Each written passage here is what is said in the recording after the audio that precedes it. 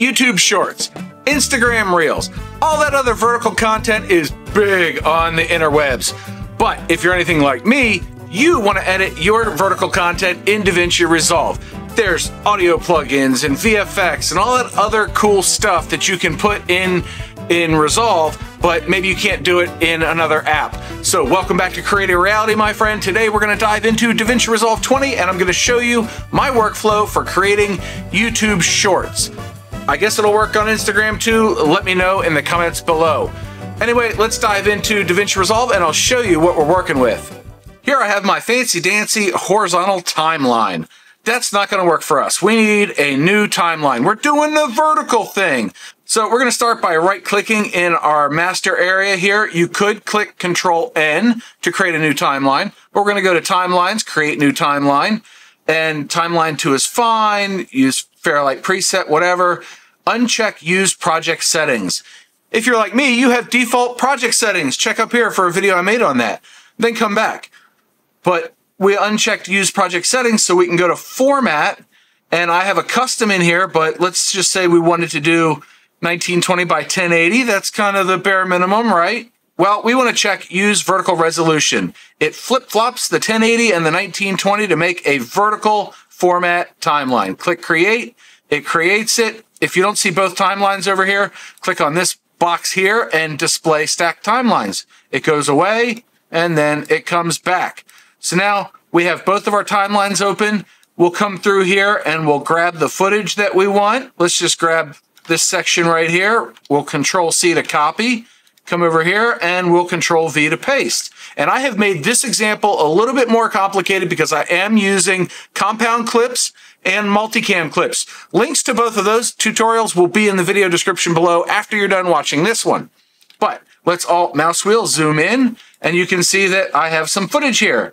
Well, the first thing I want to do is change my camera angle because I'm riding along doing a dance party and all that stuff, but look, my head's cut off over here. We want to reframe that. Now, I did say this was more complicated because I'm using a multicam clip with a compound clip inside of it. So that's 2 levels of wrapper before we get to the raw footage. You could try to move this around and keyframe it. And if I come up to my inspector, if you don't see it, click Inspector, and I move this left and right, you can see the checkerboard pattern because it's naturally getting cut off. But this was shot horizontal, right? If you're shooting vertical, it's not a problem. I don't often shoot vertical. So I was shooting horizontal. Let's fix that problem. So what we're going to need to do is right-click on our multicam clip, come up to Flatten Multicam Clip, and select either one because we haven't done anything to it. And now I have to go one extra step and right-click Decompose in Place using Clips Only. And now when I come up to my inspector and I move left and right, you can see that we have extra data to play with. So I could just leave it here, but it's not great. It's not centered. Well, if you have Davinci Resolve Studio, you have the AI Smart Reframe tool. Let's go take a look at that real quick. So what I'm going to do with my playhead anywhere on the clip and the clip selected, I'm going to click Reset on the transform, and then I'm going to come down to AI Smart Reframe. You have Auto, where Davinci Resolve is going to try to figure it out for you, or I can click Reference Point, and when I click this little target icon, it gives me a box on here.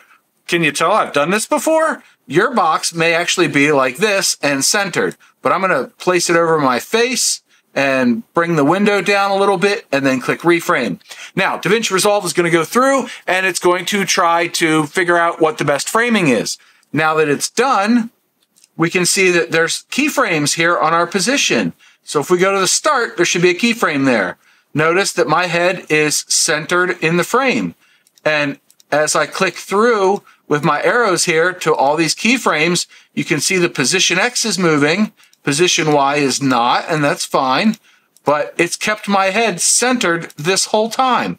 How cool is that? So this on-screen display of where the reference point is doesn't move, but the footage itself does move left to right. I read somewhere online it might go up and down. Let me know if you try this at home if it goes up and down too. Mine just goes left and right.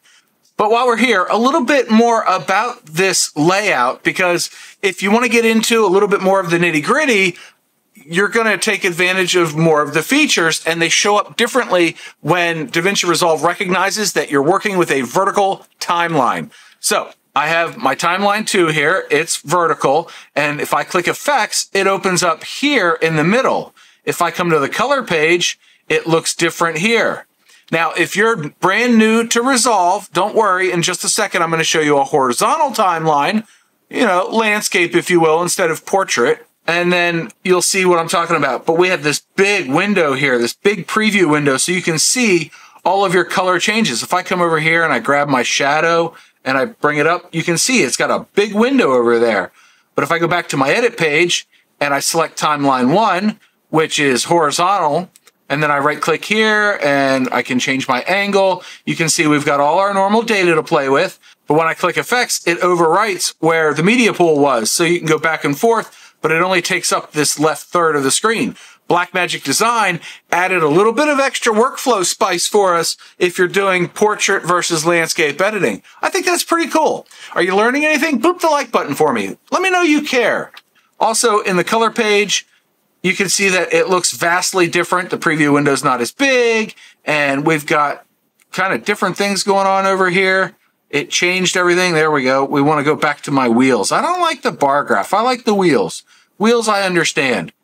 But then again, in timeline 2, it's all back to that. You got to click around and find your stuff again, but we have our big preview window. And I know I'm blasting through this because it's short. It's a short tip video, right?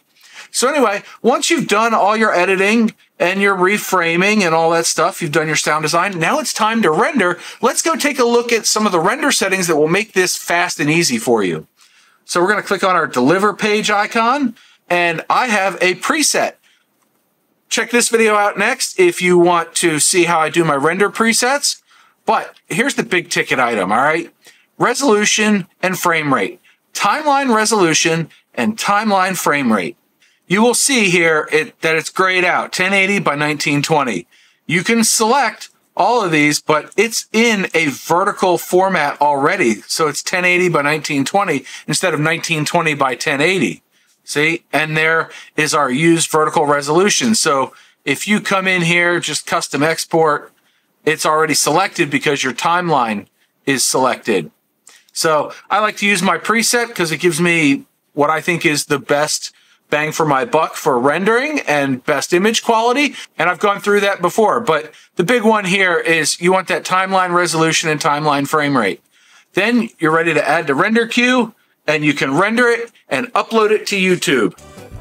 That's pretty easy, right? You can take existing footage from a landscape or horizontal timeline and cut it down into a vertical timeline, render it out, upload it to YouTube, Instagram, TikTok, whatever have you. Whatever you play with at home, it's fine. But you can do all that very quickly in Davinci Resolve. So, I hope this video was helpful. I thank you for your time today. I do appreciate you watching. If you have any questions, leave them in the comments below. If there's something else you'd like to see me cover in Davinci Resolve, also let me know in the comment section below. And until next time, check out this video that YouTube thinks you'll like, and I'll see you there. John out.